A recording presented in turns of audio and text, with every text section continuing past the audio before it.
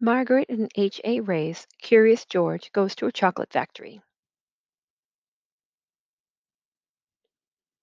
This is George. George was a good little monkey and always very curious. One day, George went for a drive with his friend, the man with the yellow hat. Look, George, the man said, there's a store in that chocolate factory up ahead. Let's stop for a treat. George loved chocolates. Inside the store, boxes of chocolates were stacked everywhere, but the man with the yellow hat found his favorites right away. George, he said, wait here while I buy these, and please stay out of trouble. George looked around the store. He saw chocolate covered cherries and fudge flavored lollipops. A chocolate bunny caught his eye. Then something else caught his eye. What were all those people looking at? George was curious. He climbed up to get a better look.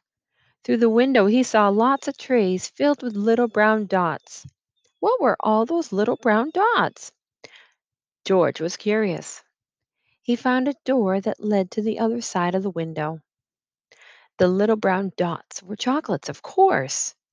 The tour guide was showing a group of people how to tell what was in the chocolates by looking at the swirls on top.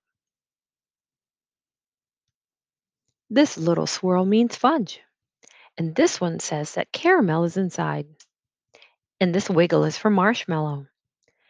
This is a squiggle for a truffle. This one is for nougat.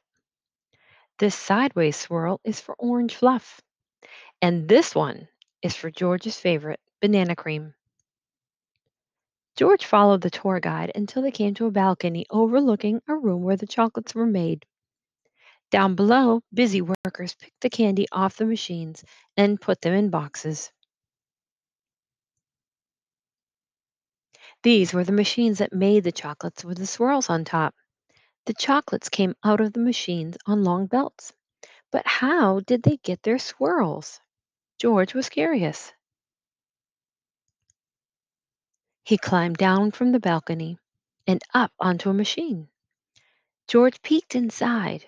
He was trying to see what was making the swirls when, all of a sudden, the chocolates began coming out faster and faster. They sped by him so quickly they seemed to be running on legs of their own.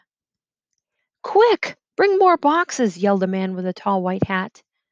What happened? Asked another man. Nobody answered. Nobody knew what had happened, and everyone was so busy that no one noticed George.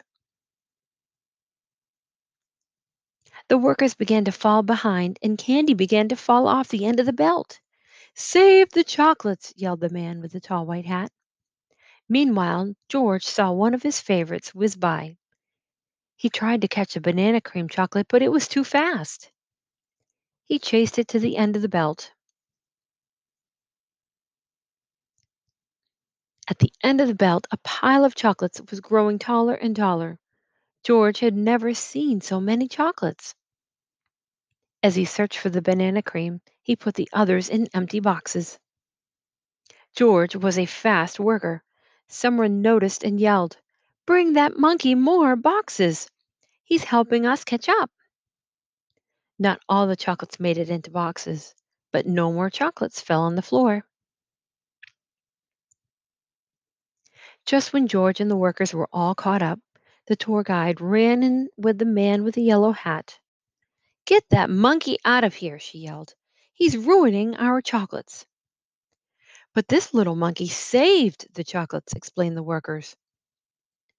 Then the man with the tall white hat said to George, You may have caused us some trouble, but you were a speedy little monkey. You deserve a big box of candy for all of your help. George was glad he was not in trouble, but he did not take the chocolates. Back in the parking lot, the workers waved goodbye as George and his friend got into their little blue car.